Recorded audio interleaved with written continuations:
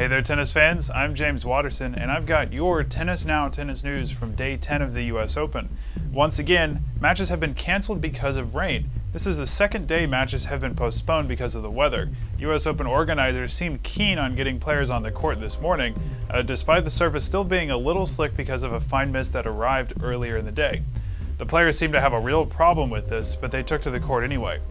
They warmed up and played for about 15 minutes before heavier rain fell, which ultimately kept them off of the court all day.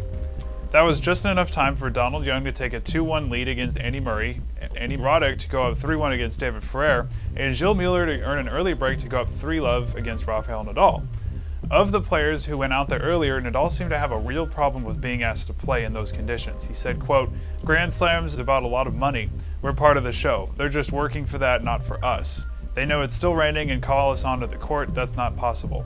I understand that fans are there, but the players are important in this part of the show too, and we don't feel protected."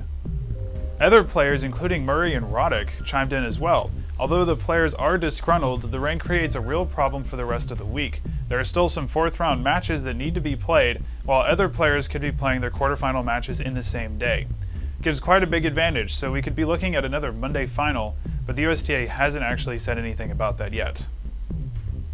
Now in other news, 3 high-profile players have been nominated for induction into the International Tennis Hall of Fame. Jennifer Capriati, Yevgeny Kafelnikov, and Gustavo Kuerten are among the nominees for the highest honor in tennis. All 3 are former world number 1s and multiple Grand Slam winners. Capriati won 3 major titles, 2 Australian Open and 1 French Open, and she is known as the youngest ever player to reach the semifinals of the French Open, which she did at 13 years old. Kafelnikov is Russia's first player to be ranked number 1.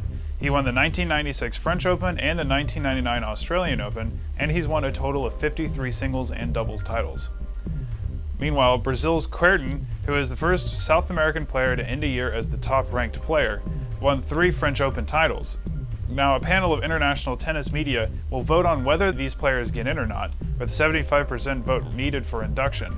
The induction ceremony will be held on July 14th.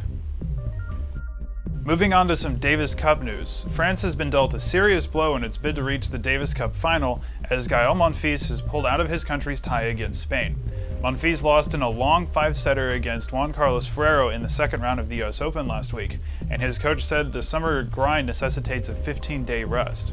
France still has a pretty good shot of advancing as they still have Richard Gasquet, Jo-Wilfried Tsonga, and Michael Yodra, by all accounts a pretty stacked team. The tie will take place in Cordoba, Spain from the 16th to the 18th of September. And that'll do it from us, folks. Hopefully the rain will go away and we'll be able to see some great tennis tomorrow. If so, make sure to follow the results on our website at www.tennisnow.com and follow us on Twitter and Facebook for up-to-the-minute news and match updates. As always, thank you for watching and have a great day.